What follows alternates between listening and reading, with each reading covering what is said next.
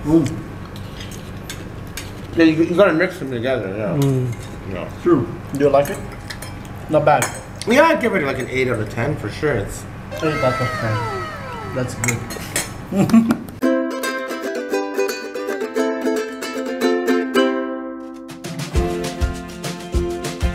Maayong adlaw mga kahigalaan! Ako si Chakoy. And ako si Mark. And welcome sa Wandering Kusina. Today's episode, ang gagawin natin is... Relyenong bangus. Yes. Pero meron tayong sikretong gagawin kung paano natin pinaisi at pinadali yung paggawa ng... Pinaisi or pinadali. Parehas lang yun. Okay. Lalis sa English man to. Tagalog man yung pinadali. We'll make the relyenong bangus simpler for you mga ka-wonders. And effortless. Effortless. And guys, thank you very much sa lahat ng mga sumusuporta ng Wandering Kusina. Thank you. Guys, we are growing. We are almost 38,000 na subscribers. And please continue to show your support. Daghan kayong salamat. And please, kung bago lang kayo sa Wandering Kusina, please subscribe to our YouTube channel, Wandering Kusina. Yes, and click that notification bell and select all ha para updated kayo sa lahat ng mga bagong videos namin kasi minsan, if you don't select all, kahit may bagong videos kami, hindi magpo-pop up yan na meron kaming bagong hindi siya videos. Magno-notify sa iyo. Yes, hindi yan magno-notify. So please select also notification bell para updated at mag-notify kayo na meron kaming bagong video. Okay, at ito ang process ng ating relyenong bangus. So mga ka-wonders, yung una natin gagawin, lulutuin natin yung laman ng bangus natin, yung relyenong bangus o yung filling na sa loob ng relyenong bangus natin. So maggisa lang tayo, maglagay lang tayo ng mantika. Painitin muna natin yung ating wok. Ilagay lang natin yung ating garlic, minced garlic. And then yung ating onion.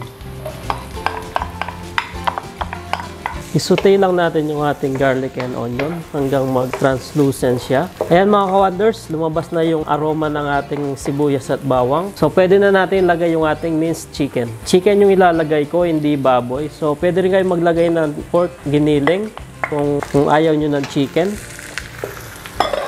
Ako mas prepare ko yung chicken kaysa sa pork, kaya chicken yung linagay ko.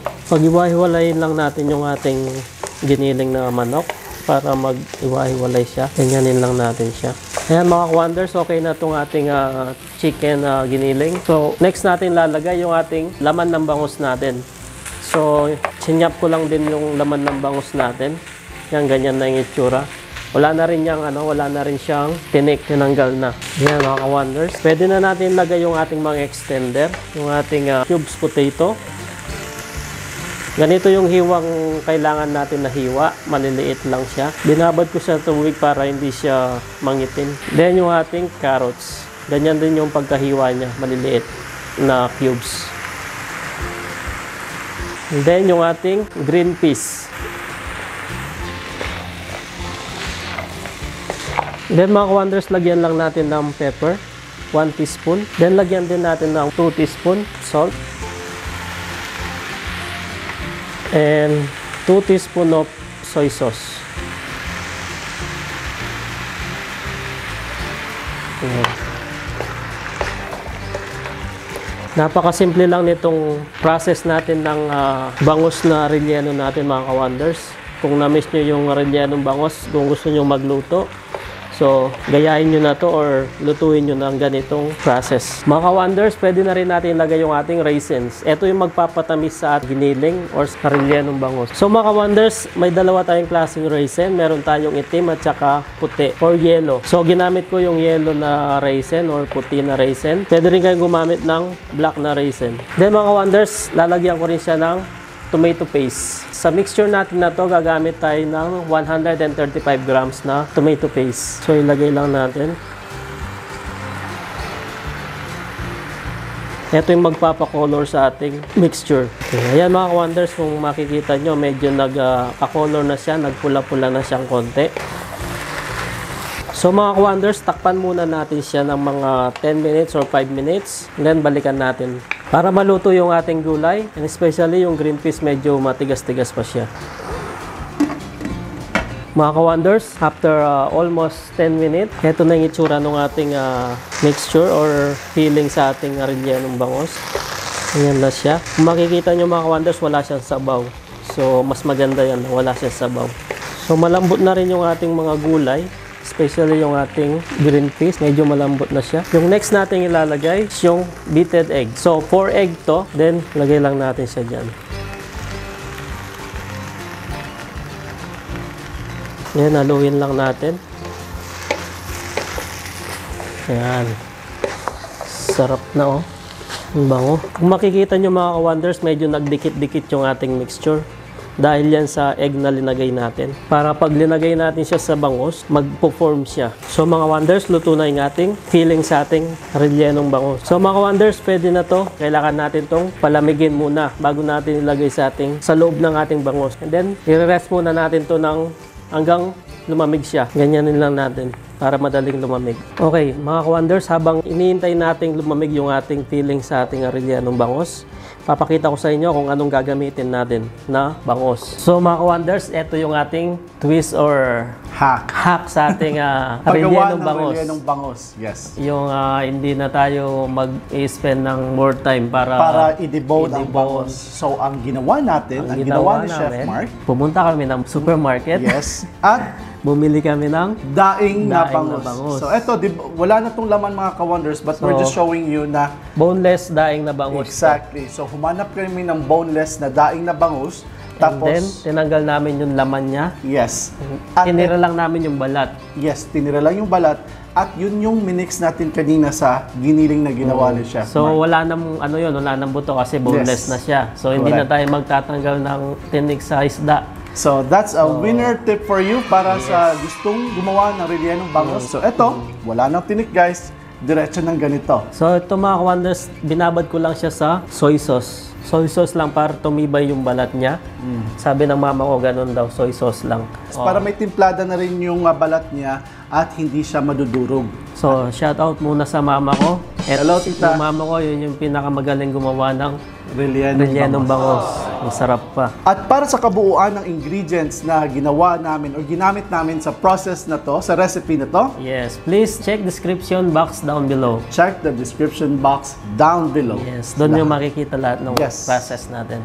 So it's a hack from Wondery Kusina para sa inyong mga ka-wonders. So now, papakita ko sa inyo kung paano natin lagyan ng laman sa loob. Yes, at sa pagbalot natin ito para maging buong bangus na siya. Then gagamit din tayo ng dahon ng saging. Mga ka-wonders, ito yung linuto natin kanina. Malamig na siya. Pwede na natin ilagay sa loob ng bangus natin. Make sure mga ka-wonders na yung giniling natin is malamig kasi baka, ang tendencies kasi baka maluto rin, masisira yung balat. Masisira yung balat ng bangus natin, yung daing natin. So, kunin lang natin yung bangus natin. Lagay lang natin yung laman dito sa loob. Yan. Ganyan lang mga ka-wonders, napakadali. Hindi na kayo mag-e-effort na paano tanggalan ng tinik yung bangus ninyo. Exactly. So ito, less effort at mas madali na mga ka-wonders para sa lahat.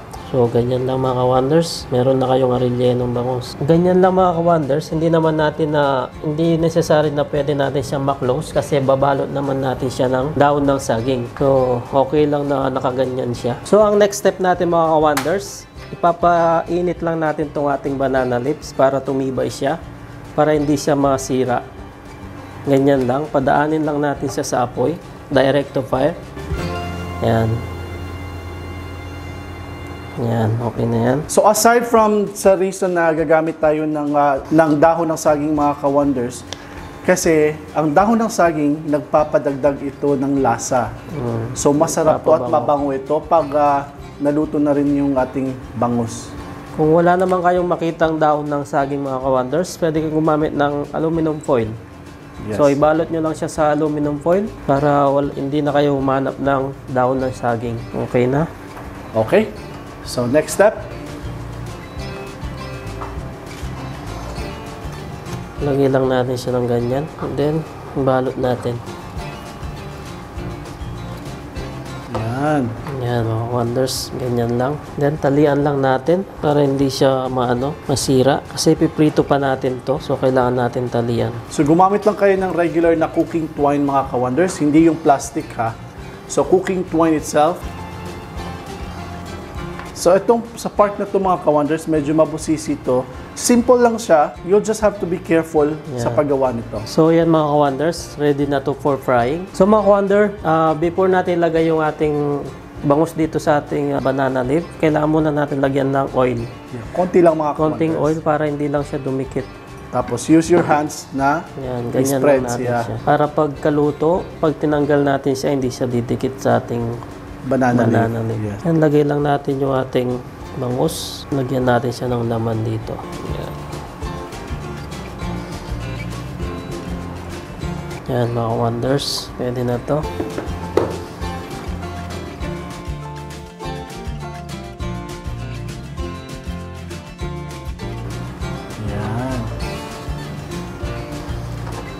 Mga ka-wonders, especially pag nasa probinsya kayo, pwede din itong i-grill na ganito. Ang sarap siguro, no? Ang sarap i-grill. Na nakabalot sa dahon ng saging. Yan.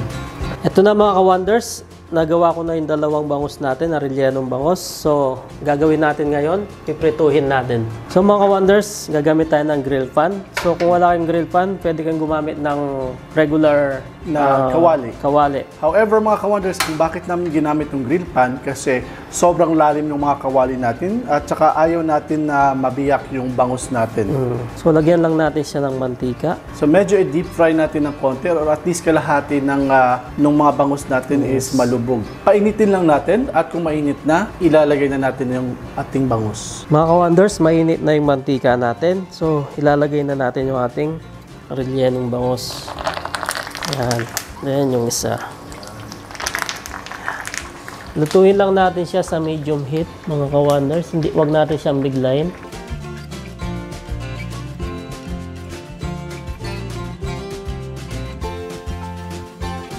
Okay mga ka-wonders, luto na yung ating relyenong bangus. Tatanggalin na natin sa ating grill pan. So patuluin lang natin konti yung yung mantika niya. Then lagay natin dito sa ating rack. Oh, tutulo pa rin yung mantika niya. So hayaan muna natin for a few minutes. There you go. So i-rest muna natin siya ng mga 5 to 10 minutes para lumamig yun sa loob niya. And then buksan na natin. So mga ka-wonders, buksan na natin itong ating relyeno. Tignan natin kung anong itsura sa loob. Sana maganda. Sana perfect yung ginawa natin. Sana hindi siya nasira sa loob. Ang bango ng na saging. Dahon ng saging. Wow! See? Perfect. Yan. Medyo mainit-init pa siya mga ka-wonders. Yes. So, ganyan lang. Wow! Ingat lang tayo, baka maputol yung buntot. So kung gusto niyo ng maayos sa presentation, you really have to be very careful, especially pag ginawa niyo to para sa handaan. Kasi dapat perfect yung paglabas nung isda. Yung pagtanggal nung nakabalot pala. So mga ka-wonders, successful yung ating relyenong bangus. Kung makikita nyo, ang ganda ng color niya, oh. Yes. So, ililipat ko lang siya dito sa ating serving plate. Yan. See? Parang totoo siyang relyeno or parang... Totoo siyang relyeno mga ka-wonders. It's just ang ginamit natin is daing na bangus. Na hindi na tayo nag-debone. Alright. So, less effort, less sa oras, and then same sa sarap. So, dalawang bangus, relyenong bangus. Yan, tamang-tama. Kung may birthday yan or piyestahan, yan na lang yung gawin natin. Mga ka-wonders, relyenong bangus. Ito na. It's ready. But now, for something new, we are going to invite someone who is not Filipino to try relyenong bangus. And he's from Canada, ladies and gentlemen. We would like to call in Brennan. Hello. Come, Brennan. So, I've never seen tomato sauce or ketchup on fish. Yes. Now, this is something weird for you. How many times have you tasted Filipino food? Many times, but I've never seen this variation. Yeah, okay. This is what you call relyenong bangus. So, what happened here was, we removed all the fish meat. So, this is milk fish. Milk fish. We mixed it with chicken meat. Chicken meat. There's chicken inside of the fish. Yes, exactly.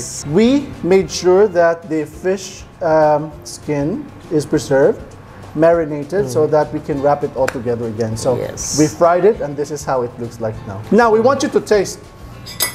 Okay. All right. Here. You can spoon feed me like a baby. No, not really. Love to. I can do it myself. Yeah, here. Come. There. Tikman din natin, mga wonders. Yes, tikman din natin. So it has a good taste with a fish skin on it, and with the fish with the meat. So tell me.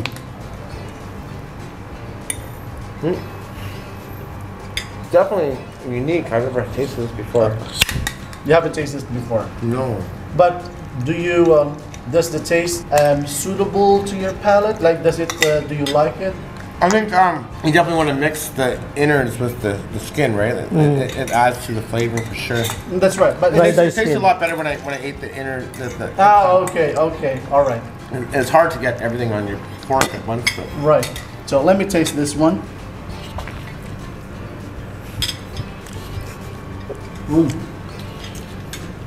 yeah, you gotta mix them together. Yeah.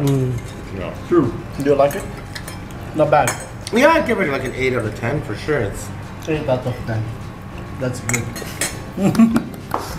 There you have it, mga ka-wonders. That's our relyenong bangus. We did a hack for you. So, pinadali namin itong version na to. Yes, this is the easiest way para sa paggawa ng relyenong bangus natin. That's correct. And Brennan, thank you very much for dropping by. So there you have it, mga ka-wonders. If you're new to the channel, please don't forget to subscribe to Wondering Kusina's YouTube channel. Yes, we have also a social media account. We have Facebook and Instagram. and please don't forget to subscribe and like the channel as well. And share. And share. Okay. Thank you very much, guys, for watching. Ako si Chakoy. And ako si Mark. And Brandon, stay cool, stay safe, and peace. Thank you.